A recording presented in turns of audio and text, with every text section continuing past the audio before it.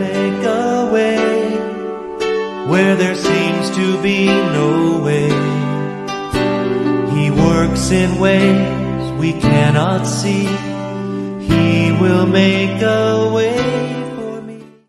Please follow along as we read the scriptures, because when I get to the message, I'm not going to go through every verse. So please follow along. Verse 22. Because on those days the Jews rid themselves of their enemies, and it was a month which was turned for them from sorrow into gladness and from mourning into a holiday, that they should make them days of feasting and rejoicing and sending portions of food to one another and gifts to the poor.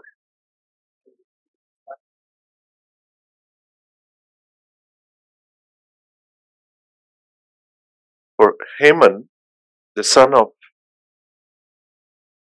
Hammedatha the Agagite, the adversary of all the Jews, had schemed against the Jews to destroy them, and had cast Pur, that is the Lot, to disturb them and destroy them.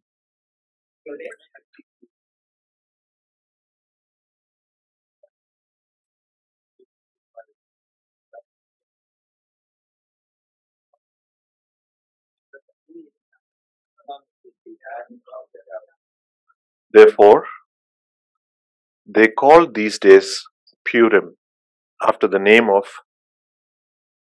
Pur. And because of the instructions in this letter, both what they had seen in this regard and what had happened to them,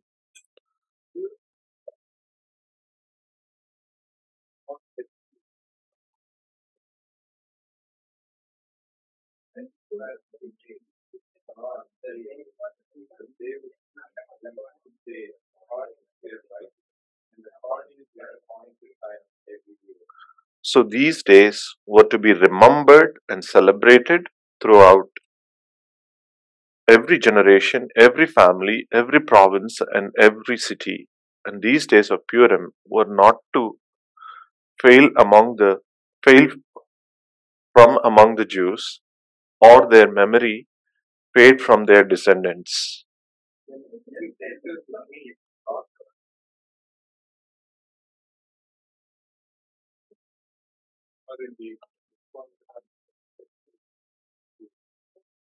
He sent letters to all the Jews, to the 127 provinces of the kingdom of Ahasuerus, namely, words of peace and truth.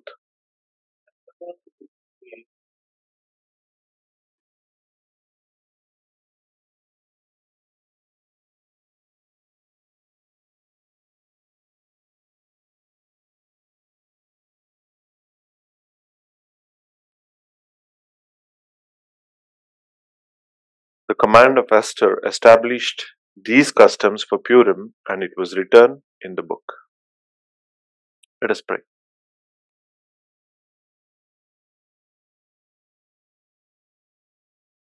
Our gracious God, our Heavenly Father, we come to you this evening.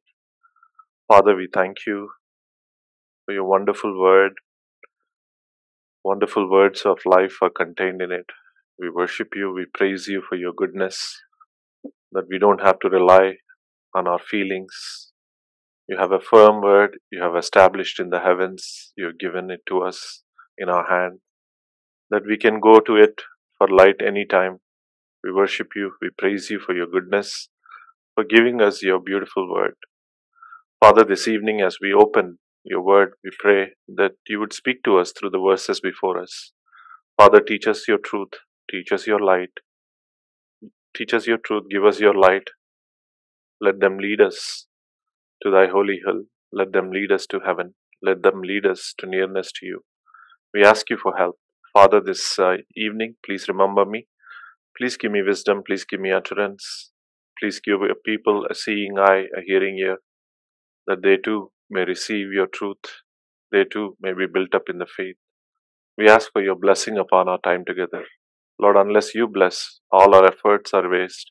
So we pray that you bless our time. We ask all these things in the name of Jesus, our Lord and our Savior. Amen. So here we have a record of how the festival of Purim was instituted. Mordecai records these events. He selects a couple of days, verse 21, the 14th day and the 15th day of the month of Adar, which is sometime in March according to our calendars. So those days would be days of remembrance, days of memorial for this great deliverance that the Jews had experienced during their time. It was further affirmed, validated by Queen Esther's authority. And we see here a record of the institution of Purim, the festival. The enemy, Haman, decided to do one thing, to destroy them, but God had intervened. God had reversed the course. God had brought the evil he wanted to bring upon the Jews, upon himself and his followers and his cohorts. That's what we see here. This evening, as we look at this portion, what can we learn from this portion? The first heading I want to put before you is, as we look at this chapter, one of the themes of this chapter is the design of memorials. The design of memorials. A lot of Christians, a lot of people in the church struggle with what we may call things that God has given freedom with. We call it freedom of conscience. The Lord has allowed certain things. He has given freedom to our conscience. And we can celebrate, we can follow our conscience, and we can celebrate them joyfully. For example, in certain churches, Christmas is, anyone celebrating Christmas is looked upon as a traitor. A lot of Christian people struggle with that. Okay, Christmas is I'm celebrating the birth, the incarnation of my Savior, the Lord God, who came into this world. Why am I looked down upon as if I'm sort of a traitor? A lot of Christian people struggle with that. If you look at the verses that we are looking at, such people have a clear justification that you can celebrate Christmas Day as long as you don't do it just for commercial purposes, but you're truly celebrating the reason for the season, which is God infinite has come into this world. If you notice in verse 20 onwards to the verse 32, Brother Jacob already mentioned, there is no command that God had actually asked them to institute Purim, to institute this festival called Purim. Okay, everybody agrees there, right? Yes, everybody agrees. I can see all the nods. There is no institution whatsoever that Mordecai and Esther were ordered by God to institute this festival. They,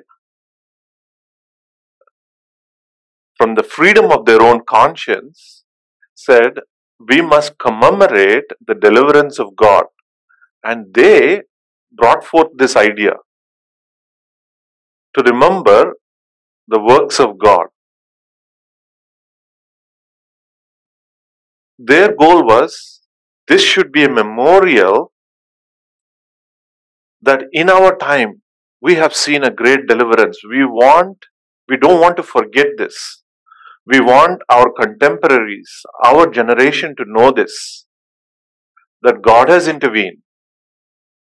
God has given us deliverance. But they didn't want just their generation to know it. they wanted the future generations also to know it. Verse 28, so these days were to be remembered and celebrated throughout every, verse 28, these days were to be remembered and celebrated throughout every generation, not just their generation, but the subsequent generations as well. So here's for those of us who struggle with whether we should celebrate Christmas or not celebrate Christmas, God has given us freedom of conscience, right?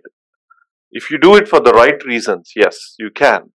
You're remembering the greatest event that has happened in history, in the sphere of time, that God Infinite had come into this world as a human being to save sinners. If you have that truth, and if that is the substance, and that is what you're commemorating, you have the freedom to do that.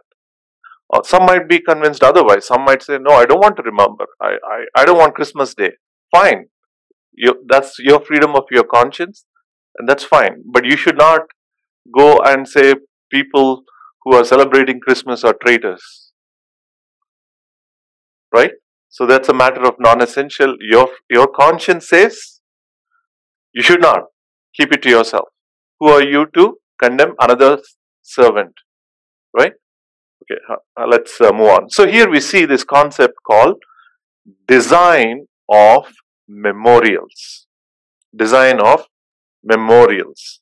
The question now is, what is the purpose of the memorials? I've already stated that. First, to remember the works of God in our own generation.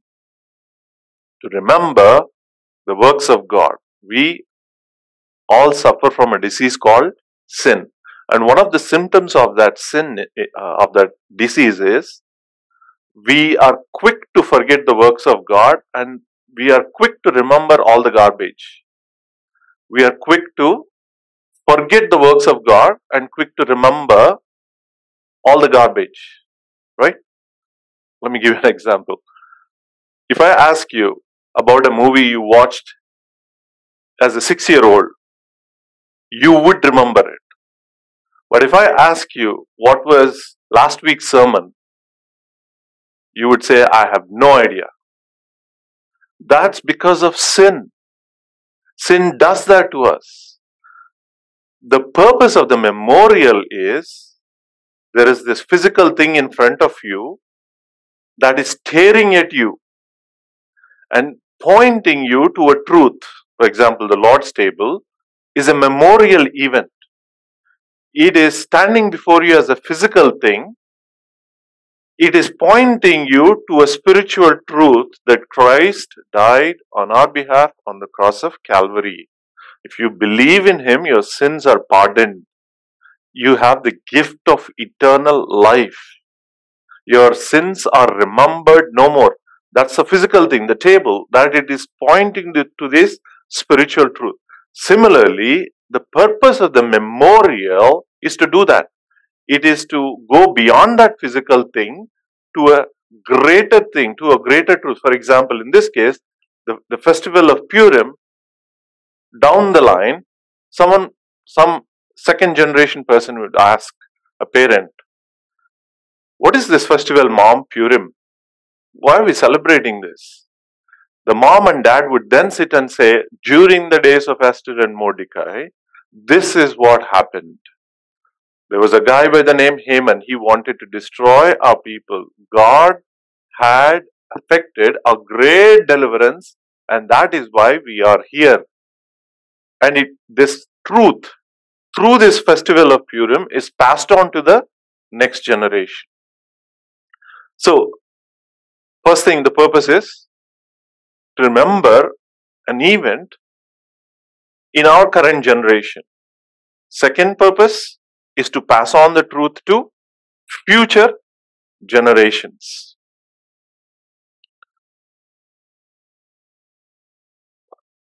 Now, what are the different forms these memorials can take? What are the different forms these memorials can take? There are many forms that these memorials can take. For example, in the chapter we are just reading, it takes two forms. It takes two forms. Let me see how many of us can guess.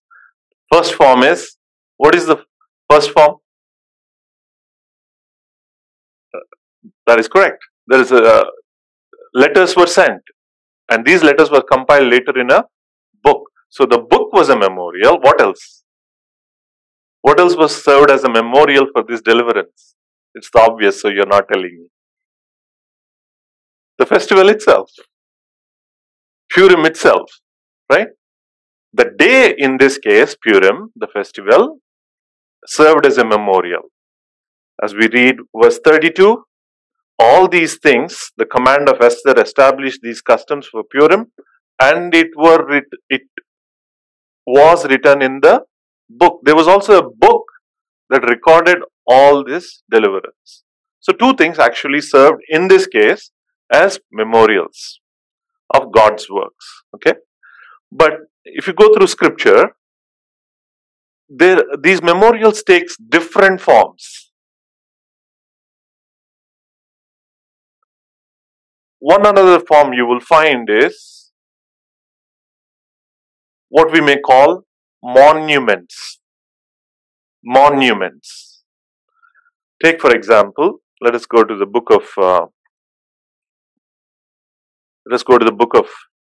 Joshua. Joshua. We'll turn to chapter 4. Joshua chapter 4.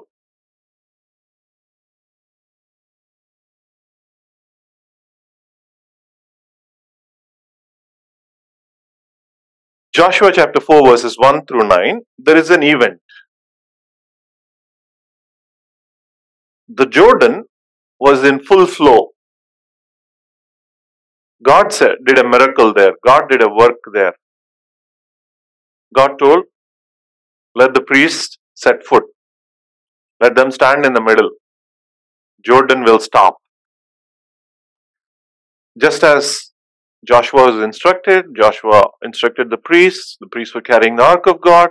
What we see is the Jordan in full flow stopped so that the children of God would pass over. And this is what we see in verse 1. When all the nation had finished crossing the Jordan, the Lord spoke to Joshua saying, take for yourself 12 men from the people, one man from each tribe. Command them saying, take up for yourselves 12 stones from here out of the middle of Jordan, from the place where the priest's feet are standing firm, and carry them over with you and lay them down in the lodging place where you will lodge tonight. So Joshua called 12 men he had appointed from the sons of Israel, one man from each tribe. Joshua said to them, cross again to the ark of the Lord your God in the middle of Jordan.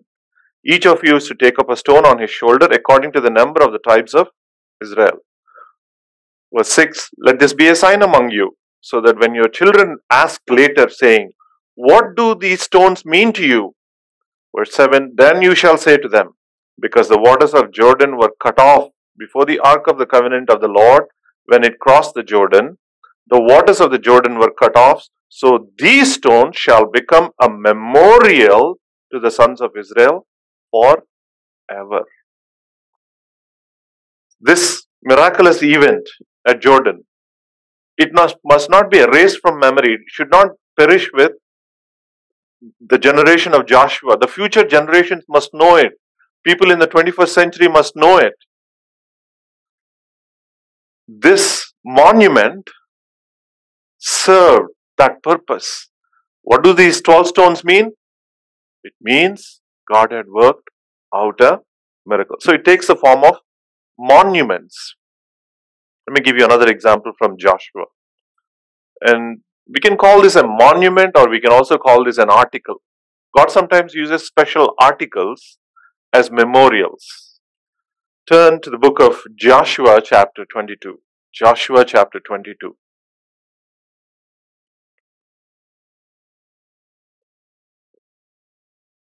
A little bit of background. The conquest is completed. The 12 tribes have occupied the promised land. We're going to pick up in verses 21. 21. The tribe of Reuben, the tribe of Gad, and half tribe of Manasseh lived, if you will, on the south side in the Jordan. They came back after the conquest was complete. Joshua blessed them. He said, "You did not forsake your brothers. You were not selfish. You could have just, because you occupied your land, you could have just stayed home. But you didn't do that. You are not selfish. You came, you helped your brothers. You helped them conquer the land. The conquest is complete. Go back to your land now. Go back to your families. Have rest." So these 2.5 tribes, Reuben, Gad, and Manasseh, they go back and they do something very interesting. They build an altar. The 9.5 tribes hear this, that an altar not prescribed in the law of God has been built. They take up their arms. They say, these 2.5 tribes, they are committing treason. They are disobeying the law of God. The wrath of God is going to come upon us because these 2.5 tribes are disobeying the word of God. God did not sanction this altar. But these 2.5 tribes are instituting an altar, perverting the worship of God. God's wrath is going to come upon us. Let us address this ourselves. Let us wipe out the 2.5 tribes. So the 9.5, I'm assuming it's 9.5. 9.5. 9.5 plus 2.5 is 12. So that's good. 9.5 tribes come to war.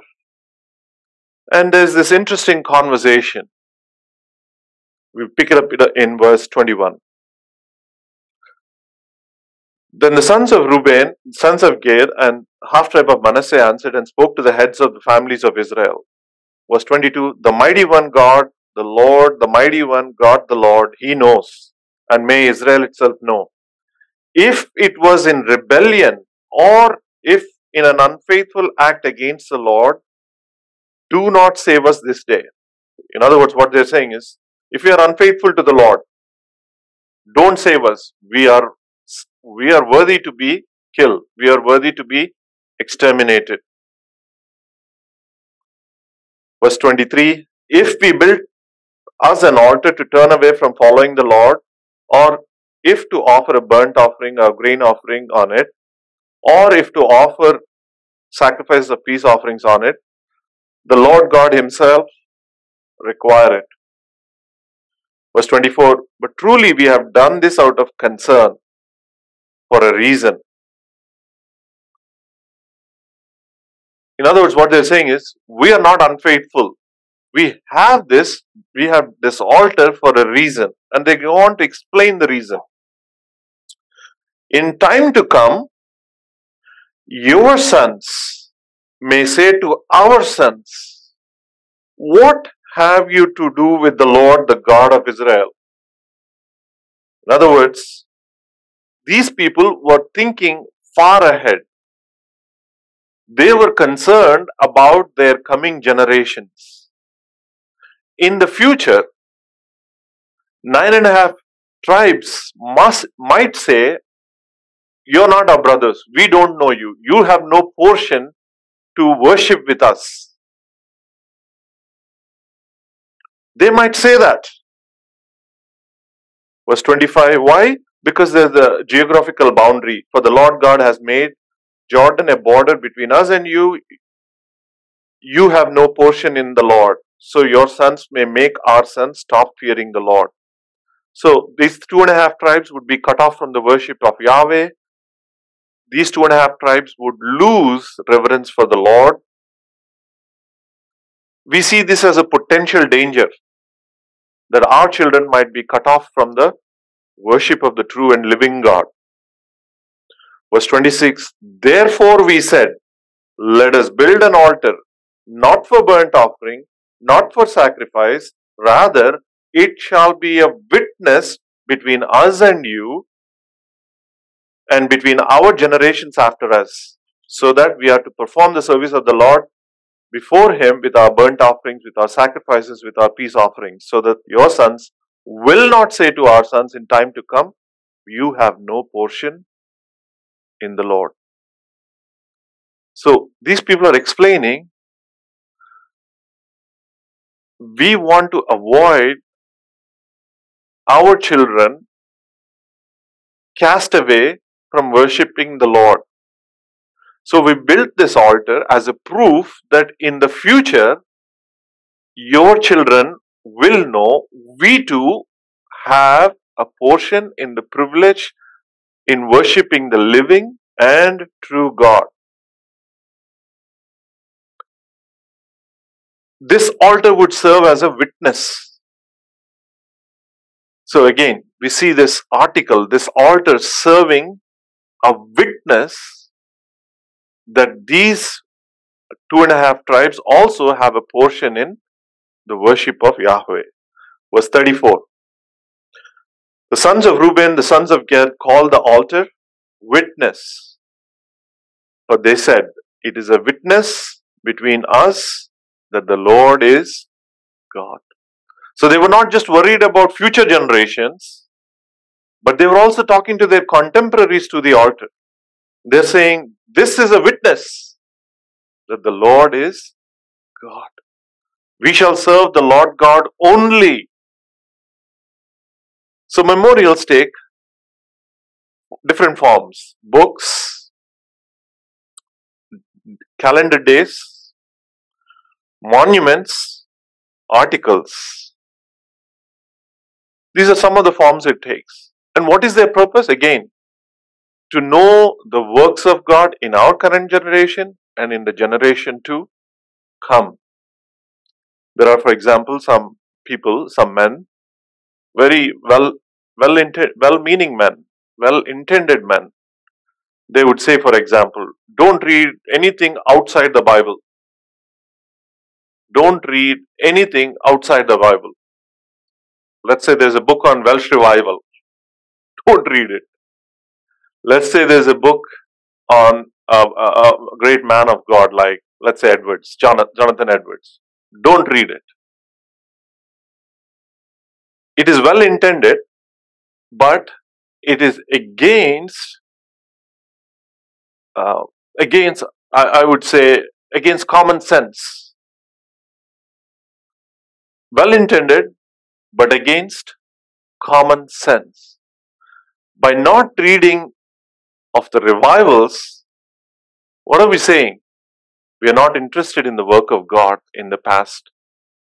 What He has done in the early 20th century or the 19th century. We don't want to read a man like Edwards. The same reason, we are not interested. We are not interested what God did through this great man. Or you can take for that matter even Brother Buxing. We are not interested in knowing. Some of us are acquainted with Brother Buxing. I'm sure the next generation or the following generation, second generation from now, they'll not know Brother Buxing. If you were to tell them, don't read anything outside the Bible, we are doing them a great disservice. These books are memorials of the works of God in our generation, and they must be passed on. Memorials serve a purpose to remind ourselves of God's work in our generation and to preserve the truth of the works of God in the generations to come. So all of us should have memorials. As individuals, we should have memorials. When you have an answered prayer, you should have a memorial. You have to write it somewhere. Perfect. The best place to do it is in your Bible itself. You saw a promise of God. You prayed about it. God answered it. Just make a note in your Bible. I prayed this, God answered. How does it help you? Next time when you come to that place, when you're reading that note that you yourselves have written, it stimulates you to trust God, to pray. You must do that. I must do that. We must have memorials in the form of special days. For example, many of us celebrate birthdays for our kids. Praise be to the Lord. God is faithful. But we have to be careful why we celebrate birthdays. We celebrate birthdays not to exalt our children, but to exalt the Lord God who is faithful, who has preserved them. Our center of attraction must not be our children, but the God who has given us the children, who has preserved them, right? So, let's say our kids hit 14th birthday. That day is a day that God, in His mercy, has preserved my child. We're giving thanks to God. It's a memorial day. Wedding anniversaries. It's not about us. It's about the God who has kept two sinners together. Having a marriage, living together, is a difficult thing between two sinners. If we are together, our marriages, it is because of the hand of God. And we must give glory to God, not to ourselves. Church anniversaries. I've seen, and I say this with pain, a lot of churches, we are celebrating our 25th anniversary. We are celebrating our 50th anniversary. It's all about man. It's not about the Lord God who had preserved them for 25 years or 50 years. Church anniversaries must also happen as memorial events to the faithfulness, to the goodness of God.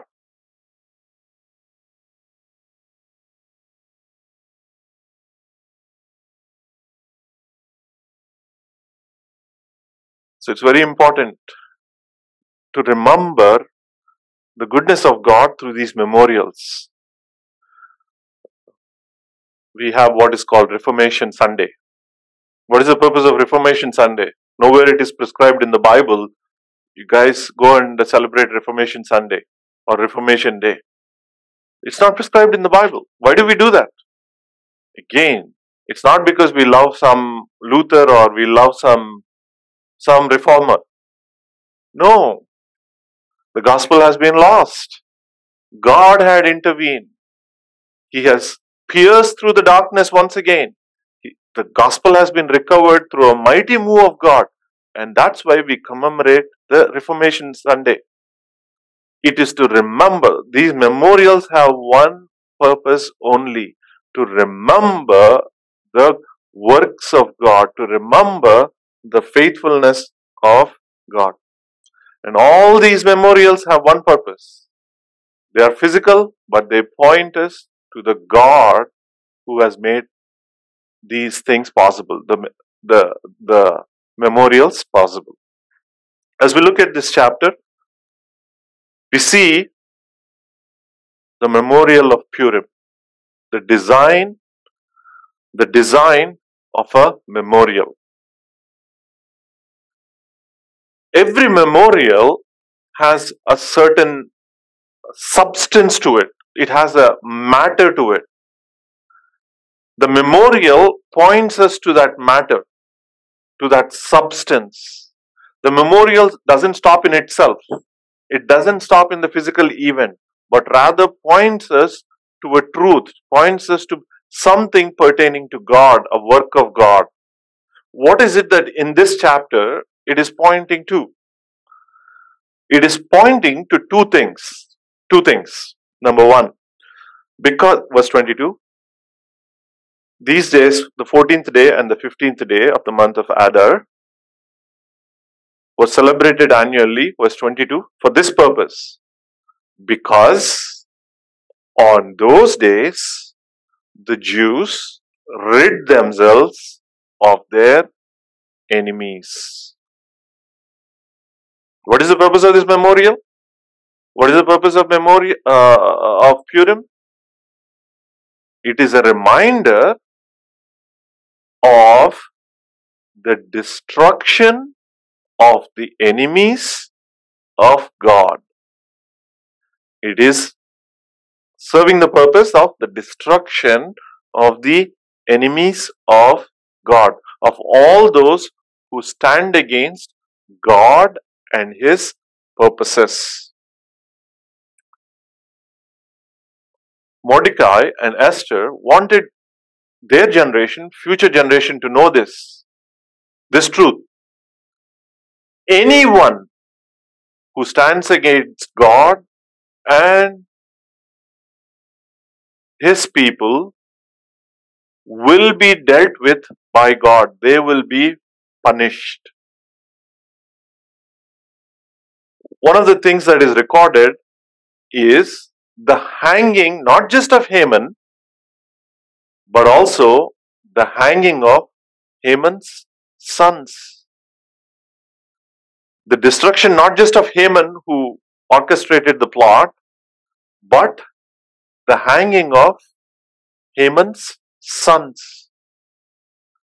This event would serve this purpose. The enemies of God and their children will perish because they have acted against God and His purposes. That is the truth that they want to convey. Dear ones, this is the truth throughout Scripture.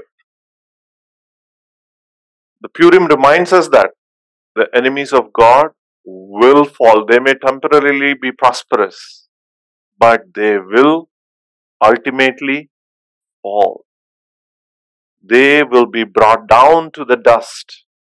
They will be destroyed in their own vices, in their own schemes. The enemies of God would be destroyed.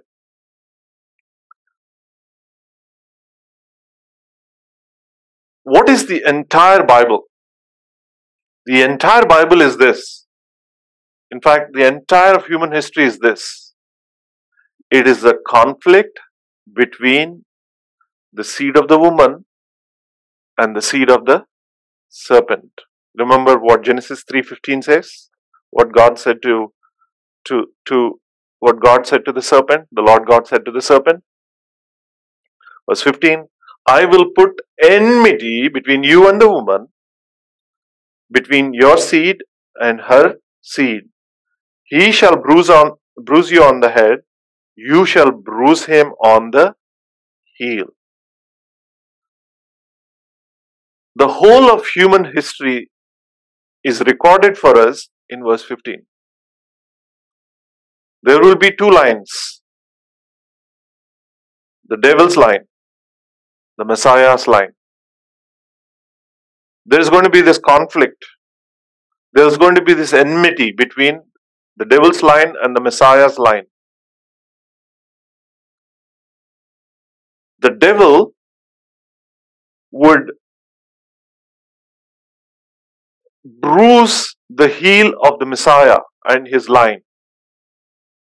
In other words, the devil will always create some hurt to the Messiah's line, meaning the people of God. In other words, the people of God would be persecuted.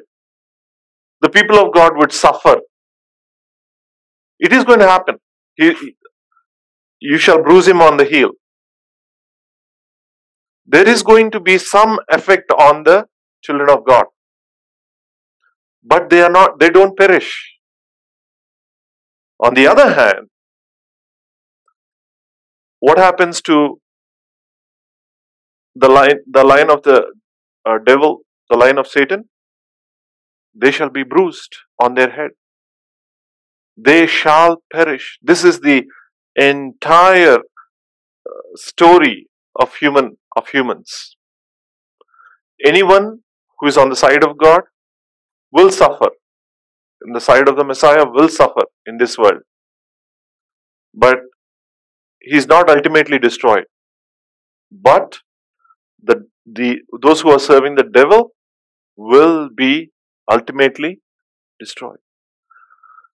We can see this illustrated throughout the Bible. Take for example in Exodus, the book of Exodus, the children of God who were in Egypt. Did they suffer for a while? Did they suffer? Yes, they did suffer.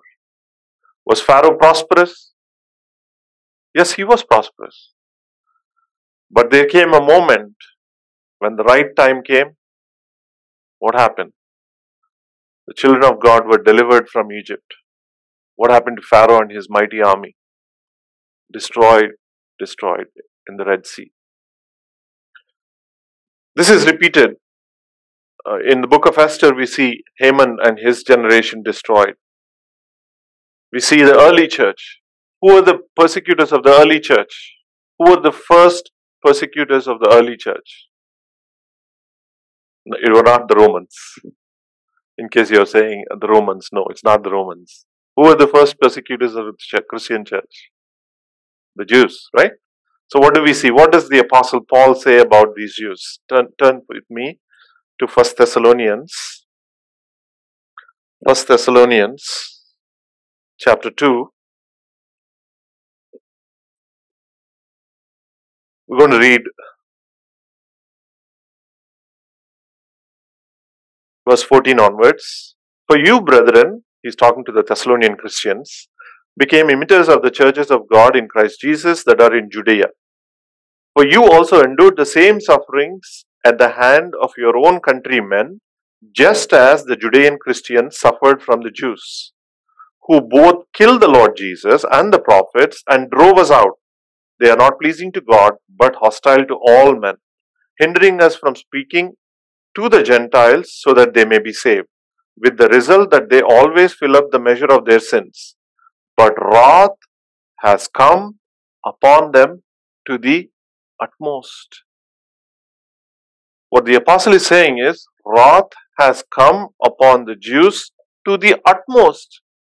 Why? Because they were persecuting the Messiah's line, the people of God, the early Christians. And 70 AD, what happened? Jerusalem was destroyed. Jewish nation put aside. As we go on, when we read the book of Revelation, how is it going to end? This is how it's going to end. Turn with me to the book of Revelation. What happens to the enemies of God? The book of Revelation, chapter 19, verse 20. Chapter 19, verse 20. The beast. And the beast was seized, with him the false prophet who performed the signs in his presence, by which he deceived those who had the mark of the beast and those who worshipped his image. And these two were thrown alive into the lake of fire, which burns with brimstone. And the rest were killed with the sword, which came from the mouth of him who sat on the horse. And all the birds were filled with their flesh. So here he's talking about the beast, the false prophet, a picture of all the governments that persecute Christians, a picture of false religion that persecutes Christians. What happens to these? We read, they were thrown alive into the lake of fire which burns with brimstone. What happened to the devil? What happened to the devil? Revelation 20:10. The devil who deceived them was thrown into the lake of fire and brimstone, where the beast and the false prophet were also, and they will be tormented day and night forever and ever. The picture is all the enemies of God, ultimately, in the final analysis, what happens? All those who stand up against God and His people. Here it is, Revelation 20:10. They are punished, they are tormented day and night, forever and ever. This evening, we have to ask ourselves a question. as we consider the enemies of God. Are you an enemy of God? Are you in sin? Are you in sin? If you're in sin, you're an enemy of God. If you have not committed your life to God, life to the Lord Jesus, if you did not ask for pardon of your sins, you are an enemy of God. You might be young, but you have not given your heart to the Lord Jesus.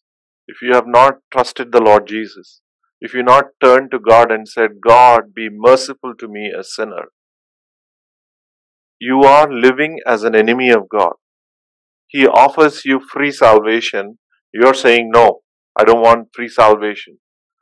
I don't want my sins pardoned. I want to live in rebellion against you. Here is a warning for you. Just as Haman and his descendants were destroyed, you too will be destroyed if you continue as an enemy of God. Today is the day of salvation.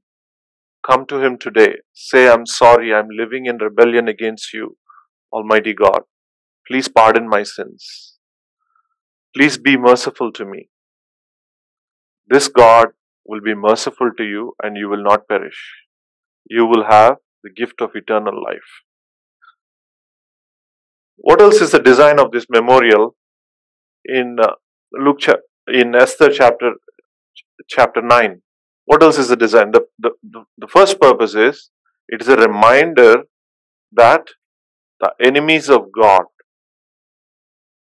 and their future generations would be destroyed because they are standing in opposition to God. What else is the purpose of the memorial? The second purpose is this. It is the deliverance of the people of God. It is the deliverance of the people of God. Again, verse 22.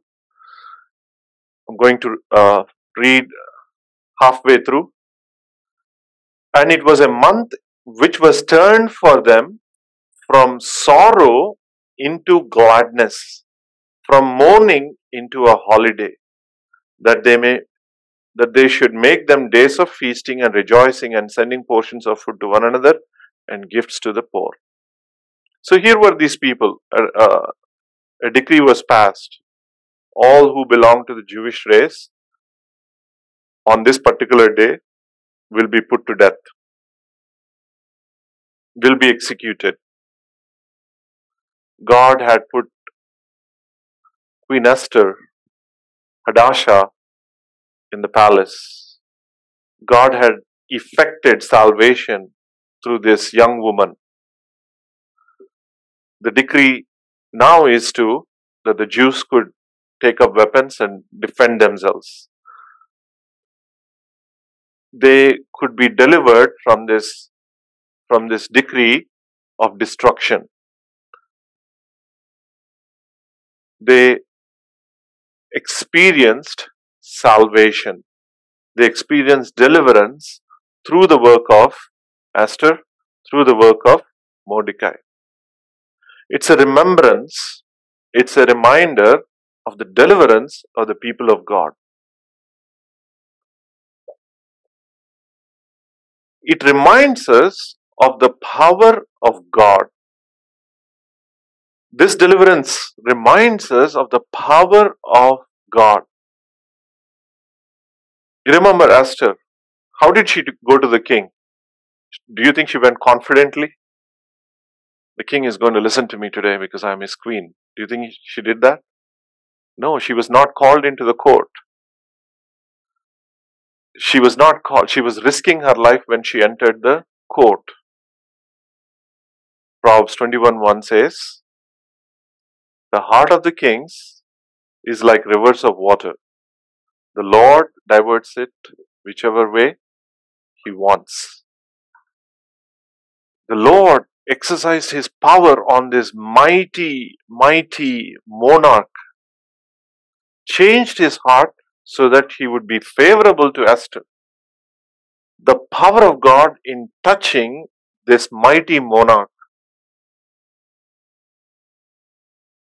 brought about deliverance to the Jews, to the children of God in this instance. God's works, God's deliverance display His power. Pharaoh was following the children of Israel. He had a change of mind. I let them go. They're going to go free. Impossible. I want them as slaves again. So he gets his mighty army ready. It's coming after them. Children of Israel are before Red Sea. On one side there is the Red Sea. On one side there is Pharaoh's army. What happens? God effected salvation. Moses says, today you will see the salvation of the Lord. And God's mighty power breaks open the Red Sea so that the children of God, instead of being destroyed in the Red Sea, walk through the Red Sea to life. God's deliverance changes the Red Sea, which is an instrument of death, now into an instrument of life, helps the children to get to the other side. Shadrach, Meshach, Abednego, thrown, they were being made ready to be thrown into the fire. The king is really mad at them.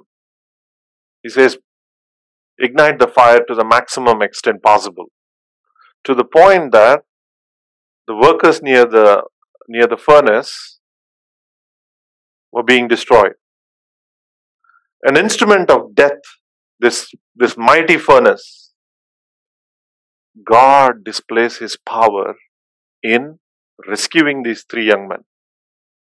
Instead of destroying, this fire preserves. The power of God in display. God's deliverances put forward the power of God. The mighty things can be touched by God. The king's heart may be touched by God. This mighty Red Sea can be touched by God. This mighty furnace, God can touch it. God can use it as an instrument of salvation. In the deliverance of people of God, God many times uses unusual means. We are not expecting that, and God in His wisdom uses this unusual means of salvation. He's a specialist at this. He can work through the mightiest. He can work through the most insignificant. We read of in Egypt, as Israelites were multiplying, Pharaoh was envious. If the Jews multiply, they're going to side with my enemies and they're going to fight against me. Here's what I'm going to do. I'm going to arrange a campaign of genocide. I'm going to arrange a campaign of infanticide. I'm going to get rid of all the Jewish babies.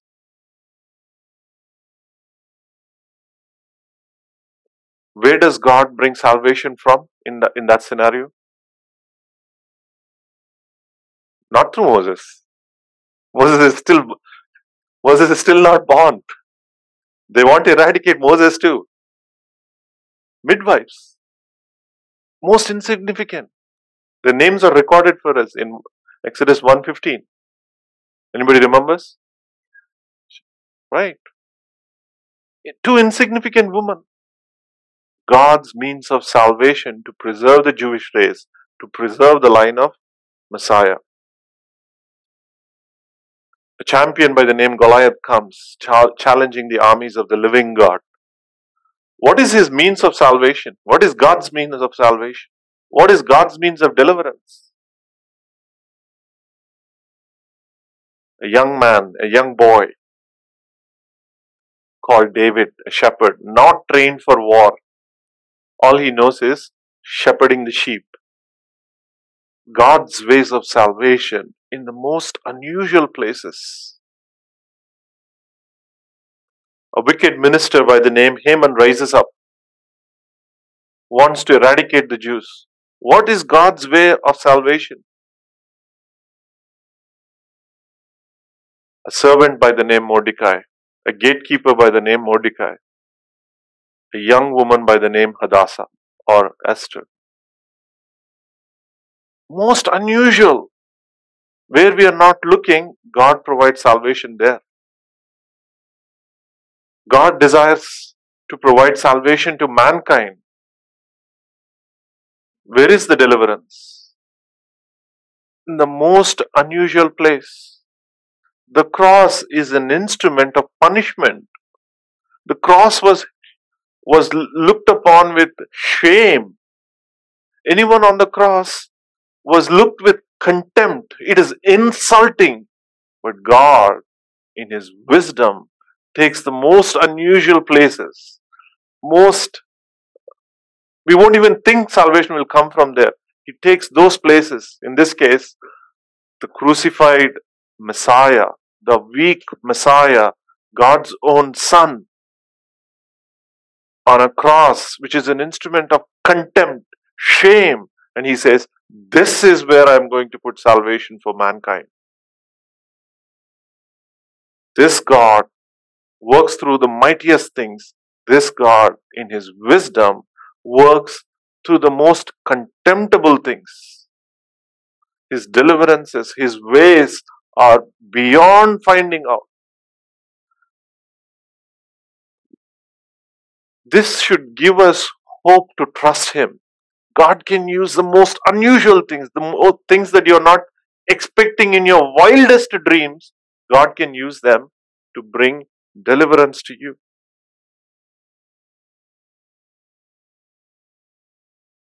And God's salvation most times is all of a sudden. It's as if your adrenaline is going up, up, up, up. It's almost you're going to burst up. Suddenly God intervenes and says, here's the moment of salvation. I'm going to reverse the entire course. Here were these Jewish people, Esther's and Mordecai's contemporaries. They were at the verge of death. They were fasting. They were praying. They were in sorrow that they were going to be murdered. They were mourning. What happens? All of a sudden, suddenly, their sorrow is turned into gladness. Their mourning is turned into deliverance.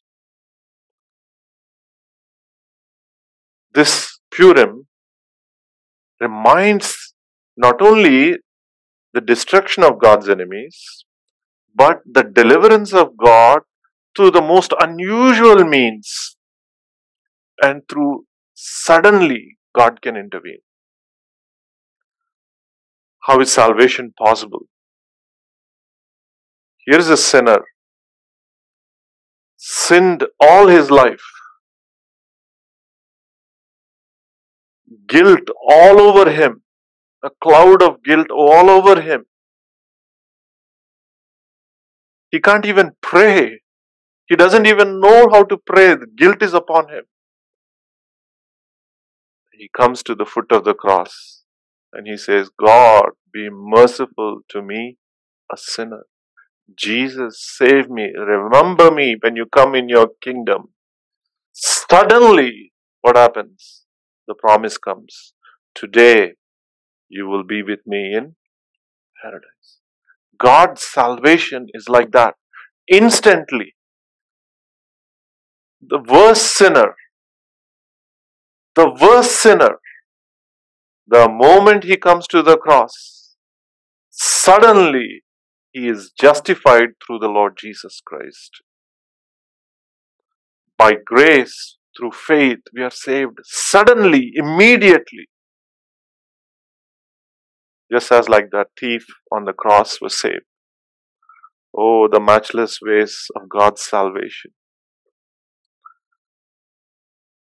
Dear ones, this evening, again I ask the question, have you experienced the deliverance, this salvation, this justification that God gives to you freely?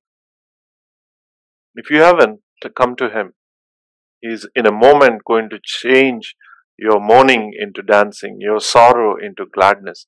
He's going to give you the gift of eternal life immediately. As we close this evening, I want to challenge all of us as believers. Yes, we have received salvation of the Lord, but in our lives, there will come days where we have to make a choice. We have to make a choice between standing for the truth, standing for God, and compromise with the world, and thus joining hands with the world. There's this choice. It's going to come. For every believer, it's going to come. Standing faithful to the Lord, being in His people, or following the ways of the world.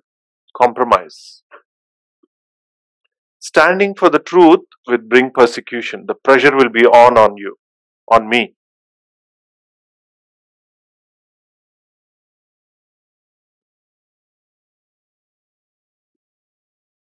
If you were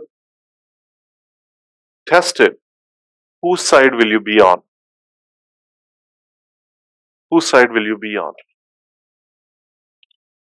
If we persevere under trial, yes, we will temporarily suffer, but in the long run we win. On the other hand, if we go to the other camp, we are destroyed forever.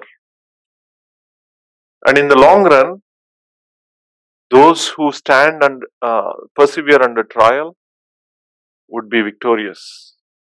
I'm almost tempted to tell you a story. There's a man by the name Machen. You must have heard his name, John Gresham Machen. Machen was an early 20th century Christian. He was a professor in Princeton Seminary. He was a valiant warrior for the truth. He belonged to a denomination that was going astray. It was embracing what we call liberalism. There was a camp in his Princeton University that was saying the scripture is not the word of God. He stood up and said, no, that's not true. The scriptures are the word of God. In long story short, he stood firm. He was opposing professors at his college. He was opposing people in his denomination, saying the Bible is the word of God. The second group that said the scriptures are not the truth, they cannot be relied upon, it's not inerrant. This is what they did. Machen, we are going to defrock you. Defrocking means we are going to unpastor you. We are going to take off your pastoral credentials. We are going to take off your professor credentials. We are going to strip you of your livelihood. And they did that.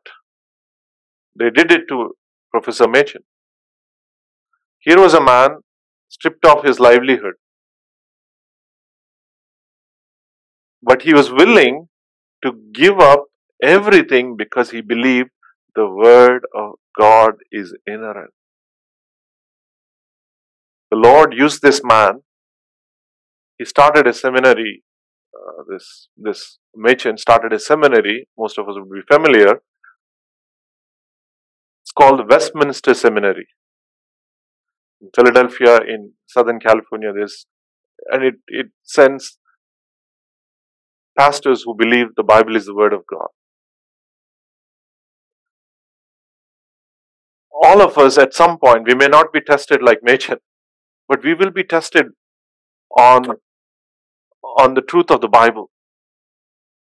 It's easy to compromise and go to the other camp. It's difficult to stay in the truth. If we join the enemies of God, we can be sure in the long run we are destroyed. In the short run, yes, we are persecuted, but the ultimate victory is the Lamb's, is Christ, and we will, because of Him, win. The question this evening is, whose side will you be on when the pressure is on? Will you stand for the truth or will you compromise? May the Lord give us grace that we would hold firm to the truths we have received, and we will stand on the Lord's side. We will be willing to give up our life for truth's sake. Ultimately, the victory belongs to the Lord, belongs to His people. Let us ask the Lord this evening grace that we may stand firm in the truth. Let us pray.